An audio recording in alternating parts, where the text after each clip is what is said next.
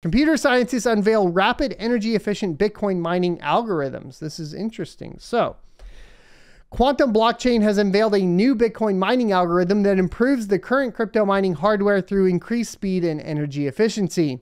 In a press release on May 23rd, the company stated that the development has resulted in the first two knowledge-based algorithms that govern the SHA-256 computation.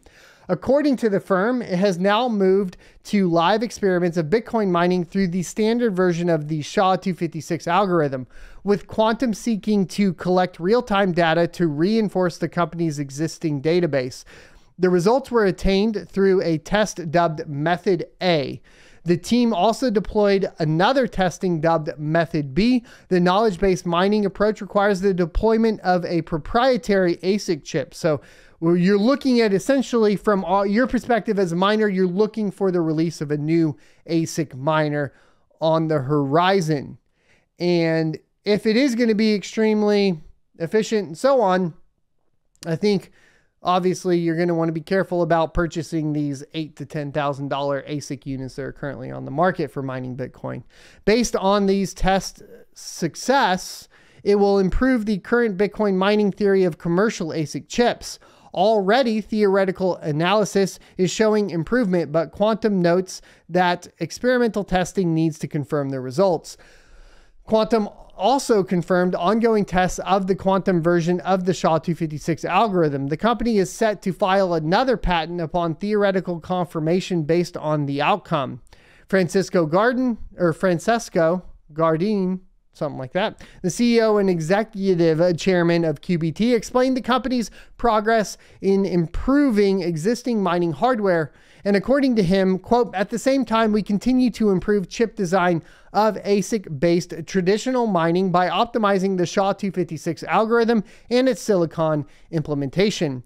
Our quantum computing team has now successfully achieved its first correct quantum computation of a reduced size version SHA-256 and is now scaling up to the full SHA-256. The UK-based firm added that it had attained a new milestone after performing simulations on an extremely scaled down simulated quantum version of the SHA-256 algorithm. They allegedly produced exact results for the first time. Quantum highlights that it aims to monitor if the number of qubits available on the next phase of commercial quantum computers will sustain the full SHA-256 computation. The task is scheduled for the next 2 months. On publishing the subsequent results, Quantum stated that there is no specific timeline due to the complexity of the task. Finally, the quantum solution can be viewed as a significant milestone for the cryptocurrency sector, considering that Bitcoin mining has come under scrutiny for energy consumption. However, manufacturers have moved to improve current hardware handling the energy consumption shortcomings over the years. And we always talk about this. Once again, this is just an example of what we preach every time the energy problem comes up with Bitcoin. If incentivized properly, people will try to figure out a way to make things more energy efficient and save money in that way. Because your primary cost as a miner, and that's GPU mining, ASIC mining, etc., is going to be power, you are directly incentivized to reduce your power consumption. To basically expound upon that, if you were in the position of government regulation and you wanted to reduce the power or have Bitcoin power be reduced for, emissions, essentially, you would incentivize miners to move to renewable energies, and that's how you would solve the problem. Bans do not solve the problem. Incentivize people properly, and then obviously it will be resolved. And luckily, because mining is basically, like I said, directly related to the cost of power, it's a really easy problem to resolve. The other things that obviously Bitcoin mining and really any mining can contribute to is the reduction of power waste or energy waste.